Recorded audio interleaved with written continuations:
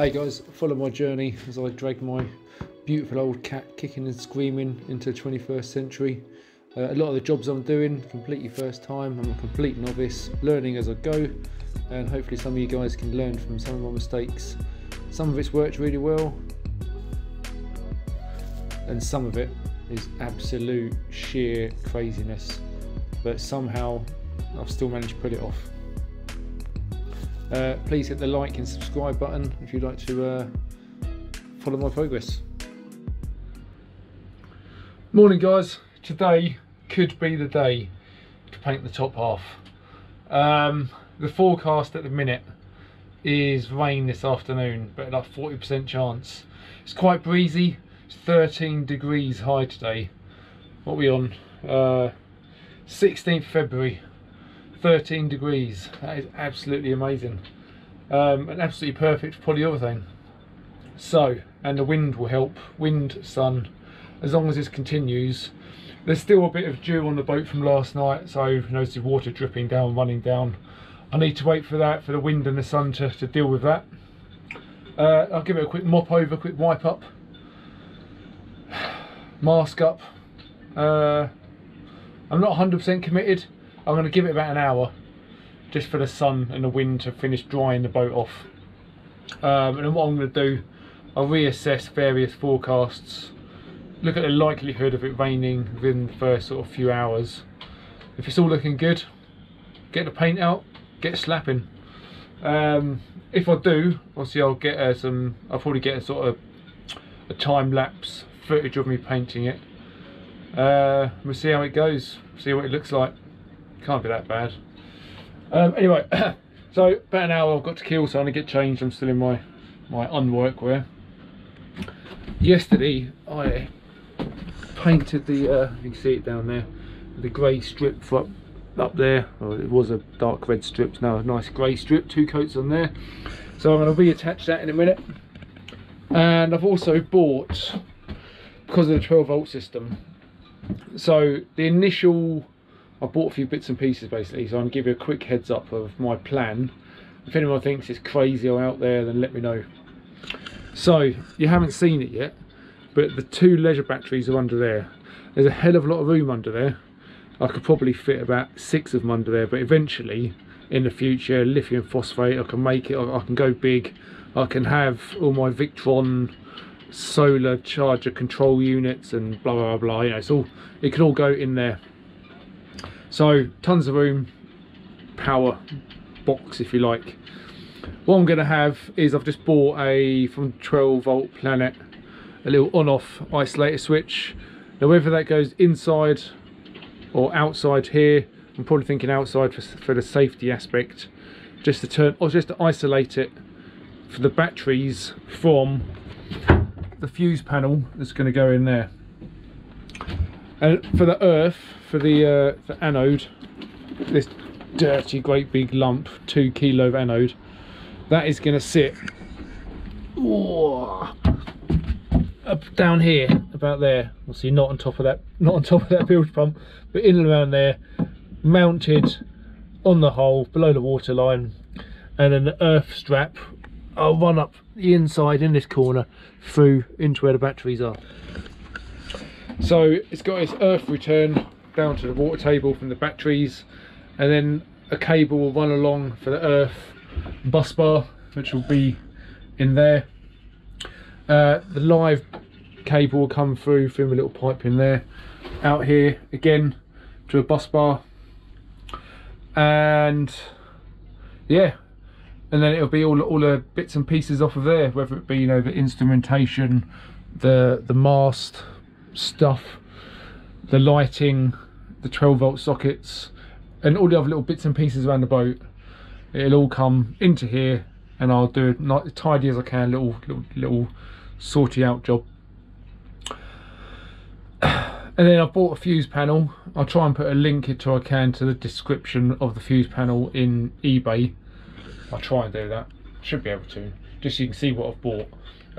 It's not a cheap, you know, you see the ones on Amazon like 20 quid. And a lot of little hot look alright. So yeah, and then you go to like Force 4 or Chandler's, and the panels are like £1,500. I've sort of got a, I don't know how much, about 400 quid. But I've got sort of one, I've gone in the middle, so it's a decent one, it's a nice looking one. £150 I paid for it, I think it was. So I'll put a link in the description down below, and then we'll see how it is. And if you fancy it yourselves when you're doing your 12-volt system and you like the way that this one goes together, then it's there if you want it. What else I've been up to? Well, not been up to, been planning. That's about it really. So it's the batteries, isolator, earth, fuse panel, and then from there everything goes from it, or goes to it. But also today, maybe, because I've sorted out all the wires, I've got God knows how much cable, because I ripped out last night, I ripped out the rest of that fuse board, all the wiring's all out, all the old conduits, so I can sort that out back as a little shelf, and I'll get that wall sorted out, ready for, you know, make it nice, get it painted up. Same as this one, on the to-do list, all on the back burner. But what I wanted to get on with today, if I get the painting done and it's not raining later, is running things like the radar, the navigation lights, the steaming light, anchor light, you know, all that good stuff. And I'm going to come through here, run it along. I'm probably going to cut a section out of here, put another screw in, and then run the cables along up to where it exits for the roof into my little connection box. And then they'll come obviously through there, and they can come down into the fuse board. What I'm probably going to do on this bulkhead, so I'm not doing loads of screwing and damage and whatever, is I'm going to do what I've done here quickly for the 240. I'm going to get some more ply and just thicken epoxy and just stick it on places where I can then do a bit of cable management and make it look pretty running into the fuse panel. I'm a little bit restrictive until the fuse panel turns up to see what sort of size opening, because where it sits currently, I think I'm going to have to come out another sort of right to the edge of this strip here, just to utilise that area and get as much room as I can behind it to do stuff. But yeah, I've also got to consider as well, the diesel heater is going to go down there, so the outlet is going to come through. One will go straight through here and blow down the galley, and one outlet will come up and blow through there, warming up the saloon, and that will do for now. I was going to run it, you know, down there, around, through the heads, through everywhere. I'm not too fussed about that. I may get another T that runs through and pumps it through the heads, but I'm not too worried about it at the minute. We'll see how that goes. Yeah. Alright, I'll stop chatting rubbish and I'll speak to you in a bit. Oh, I may see you painting in a bit. Hey guys, I've just been out sanding and prepping and drying in a t-shirt. It's beautiful out there. So I'm going to get a fresh battery in this, it's going to die any second. And I'll be painting very soon. I'm going to mask up, get it all stirred up, and I'll get a time lapse of me slapping it on. See you out there. Hey guys, it's blowing about 20 knots. This is quite watery paint, so I'm being quite careful. This is the first roll going on.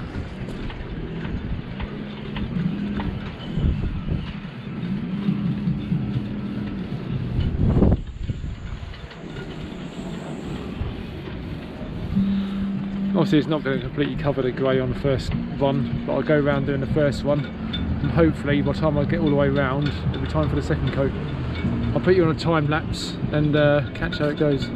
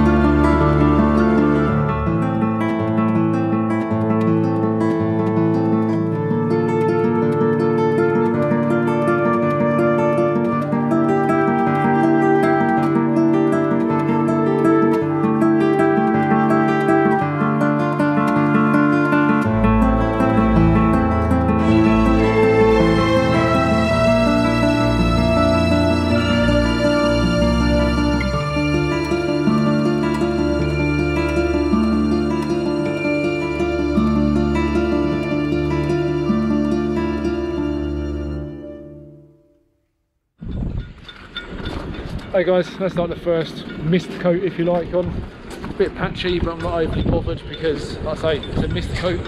I've tried to take out any big lines that's going to start showing through on subsequent coats. And I thought, being a really windy day, stuff like this wouldn't happen, but little buggers keep trying. So I'll do the other side now.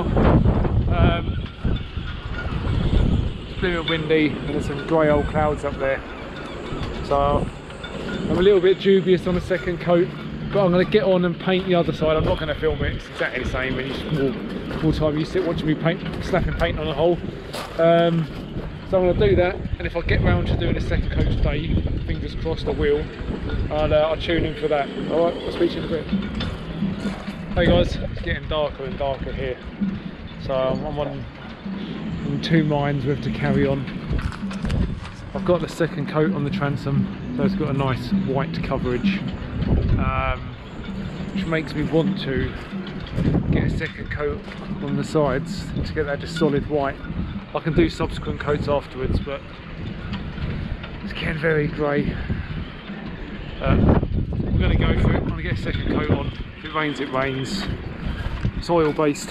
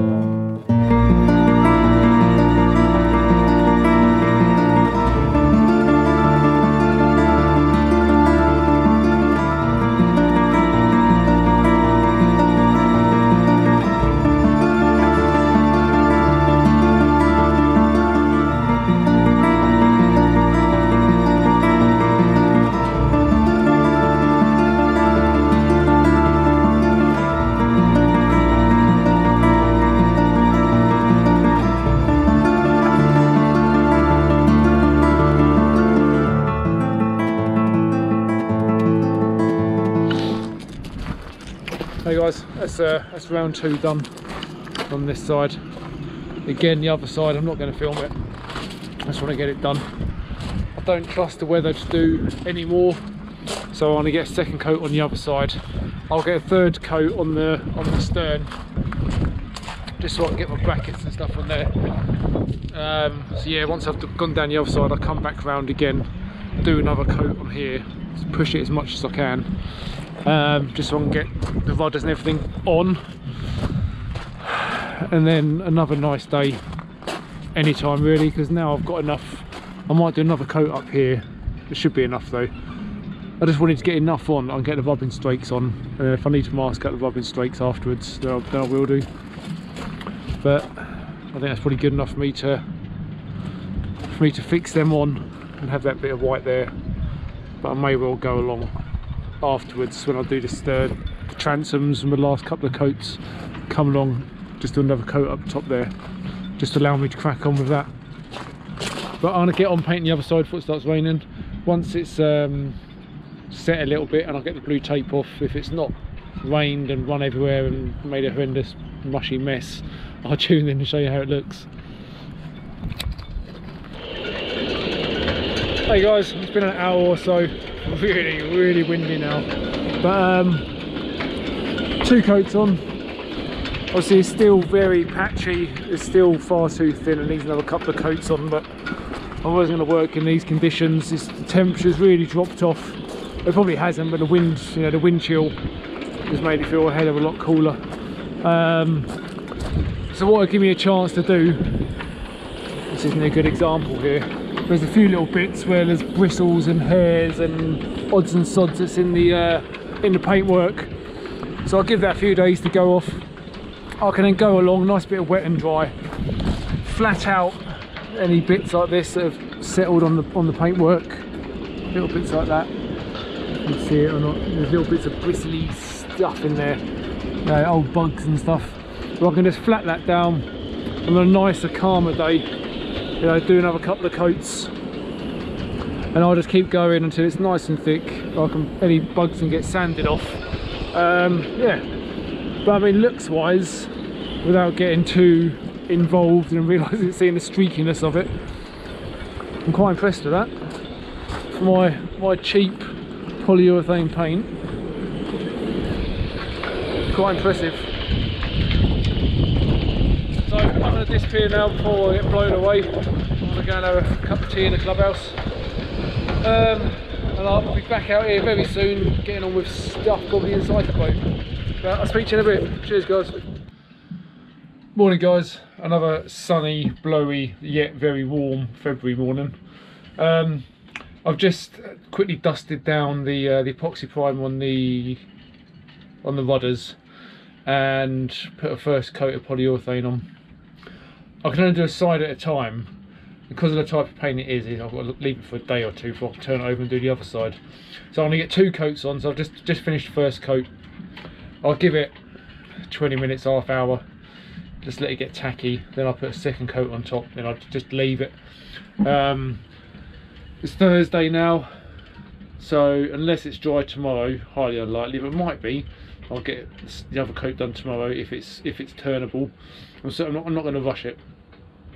If not, it'll be after the weekend, because I'm taking the kids to London for the weekend. So first coat's on. I didn't see much of me apart from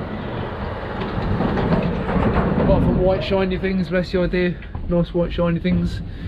I'm hoping tomorrow my 12-volt stuff is going to turn up, fuse panel, so I can start working out how I'm going to do in there, and my isolated breaker switch to put in there, and I'll start securing the batteries, getting the battery leads on. I'll install the under there somewhere the sacrificial anode, and just get the 12-volt system up and running, basically, or the core part of it ready for them to start spurring off with lights and sockets and other such fancy things. What else I'd like to get done today? Probably won't though, because I'm doing stuff at my girlfriend's house. I've got bits and bobs, working on her car and working on the garden. But I really want to get the wiring from here through up and into that little mast box, but it might be another day, but maybe later, we'll see. It's rain due later. If it's not raining, I might come back this afternoon and get on with that rather than spending all day working there. But yeah, so that's it for now. I'm going to do another coat, like I say, in about 10 minutes time, and I'm pretty much going to disappear. So I shall speak to you, well, maybe later on, maybe tomorrow, but in your time it'll be in a second. Speaking of it. Hey guys, just sat doing video editing now. I know I'm a month behind and I've got a lot of footage to get through. So I'm going to start putting out videos a bit more often now to try and get that backlog done. So craning's next week and boat's in a good place, but I've got a lot of videos to come before I'll get you there. So I'm going to edit as much as I can, and yeah, I'll probably see you the next day or two. Please hit the like button, hit the subscribe if you haven't done so already, and my link's down below for Patreon, buy me a coffee, all that good stuff. Big thank you to a patron, Blue Dog Oz, and I shall speak to you later.